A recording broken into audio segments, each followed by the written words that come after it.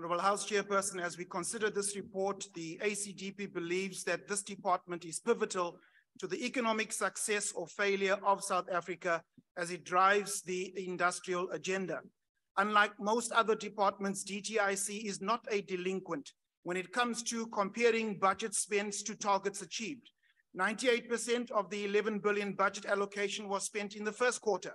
94% of targets were achieved, while in the second quarter, it was 95%. However, a blight against this department's good achievements was the rot at the Lotteries Commission, where more than 1 billion rand was looted at this entity.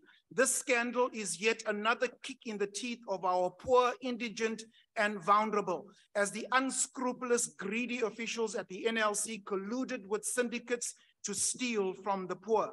Honorable House Chairperson, the ACDP has long positioned that South Africa must come first, above political ideology, race-based and cadre deployment policies.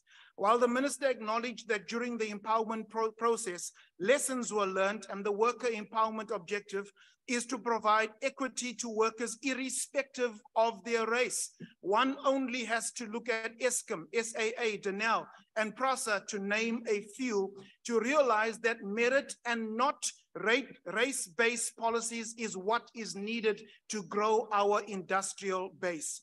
While our president rubs shoulders with the unelected billionaires of the World Economic Forum, who have boldly stated to the people of the world, you will own nothing and be happy. Our people languish in poverty and unemployment.